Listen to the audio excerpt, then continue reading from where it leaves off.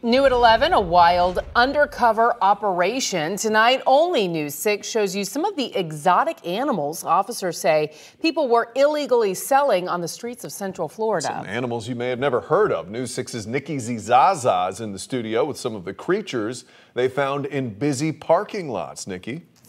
That's right, Matt and Lisa. Investigators navigated through internet sites like Craigslist where illegal wildlife sales are known to occur. And tonight, we're learning more about how state wildlife officials are combating these online exotic animal sales. Florida Fish and Wildlife Conservation Commission is uncovering the dark world of illegal exotic animal sales in Central Florida. From a spider ball python, a gargoyle gecko, hedgehogs, parrotlets, spider snakes, and even a prairie dog. FWC dropped the hammer on a coordinated undercover sting dubbed Operation Ibis, issuing nearly a dozen citations and warnings to individuals selling wildlife without a permit.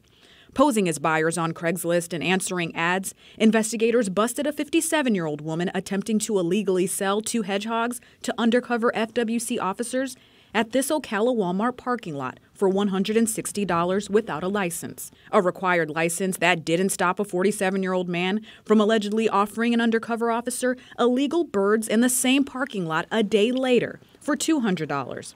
Realizing a sale wouldn't be made, he says, "You set me up. This is one of those buy-bust deals."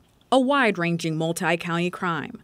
A woman caught unknowingly trying to sell multiple snakes to a FWC investigator at this Ocoee Arby's too. And in Wildwood, a 20-year-old man cited with a second-degree misdemeanor for trying to sell a gargoyle gecko at the Zaxby's parking lot. In an unmarked patrol car, FWC investigators used binoculars and waited for a signal from officers before a 64-year-old woman was cited for trying to sell a spider snake to an undercover officer.